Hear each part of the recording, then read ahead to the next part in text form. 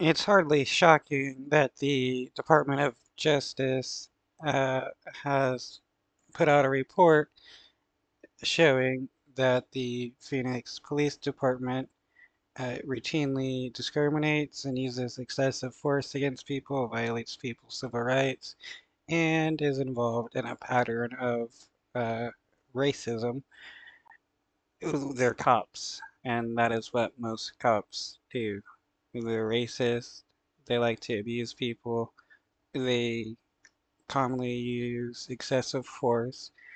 The chiefs of police and stuff like that know what's going on. That's why you got police gangs like the Goon Squad and stuff like that, where these cops are known to use excessive force and they're protected.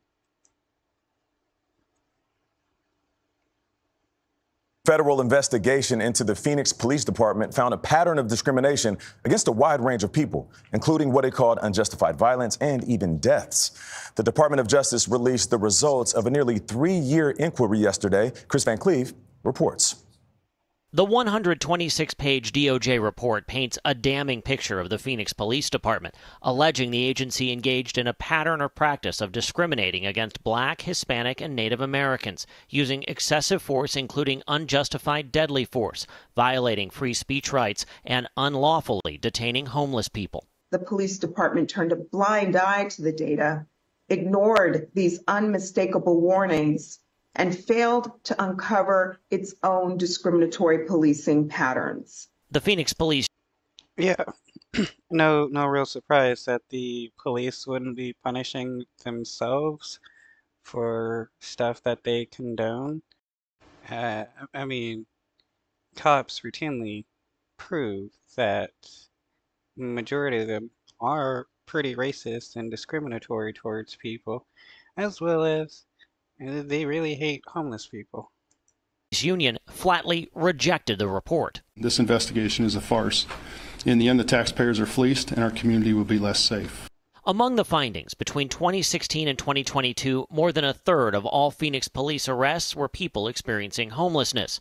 Black people were 7 times more likely to be arrested for marijuana possession than whites, Hispanic people 3 times more likely, and Native Americans were 44 times more likely than white people to be cited or arrested for possessing or consuming alcohol. Interim Police Chief Michael Sullivan. We're midway through 2024. We've made a lot of changes. Sullivan and City Manager Jeff Barton told us they're still reviewing the report's findings. You read it, sort of the 30,000-foot takeaway.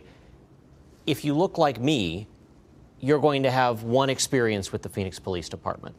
And if you don't, you are far more likely to have a much more negative experience. What they're presenting as findings, they are troubling. And if that is, in fact, where we are, we will fix it and we will correct it. It is important that we look very, very deeply because we have to build trust. And you know, those numbers, as presented, don't build trust. Now DOJ is calling for federal oversight of the police department. Phoenix's elected leaders will meet later this month to discuss how the nation's 5th largest city will respond.